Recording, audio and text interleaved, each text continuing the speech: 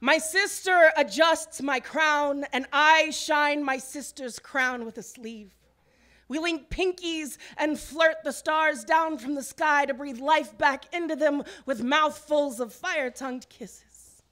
I bring food to my sister, still hot, urge my sister to eat, even spoon it into my sister's mouth when needed.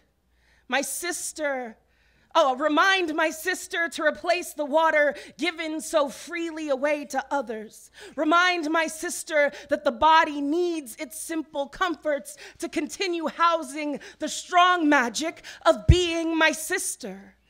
I become evangelical in deserving when it comes to my sister, and my sister cannot muster the proper righteousness. I just rebroke these lines, it's fucked.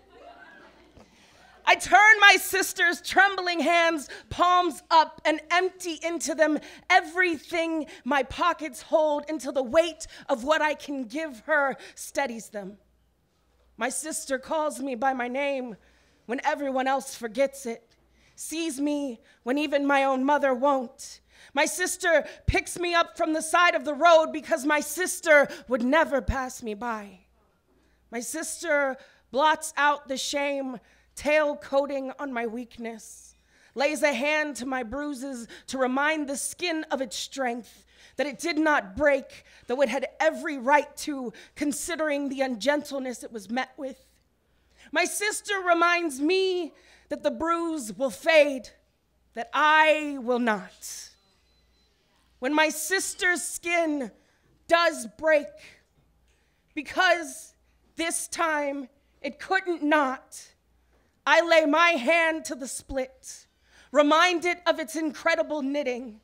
I whisper parables to the skin where it returns stronger, shinier, a brand new jewel of flesh set into sturdy veteran flesh. My sister does not come to hush my sobs or wipe clean my devastation. Instead, my sister points my mourning face to the night sky. My sister releases wails that sister my own.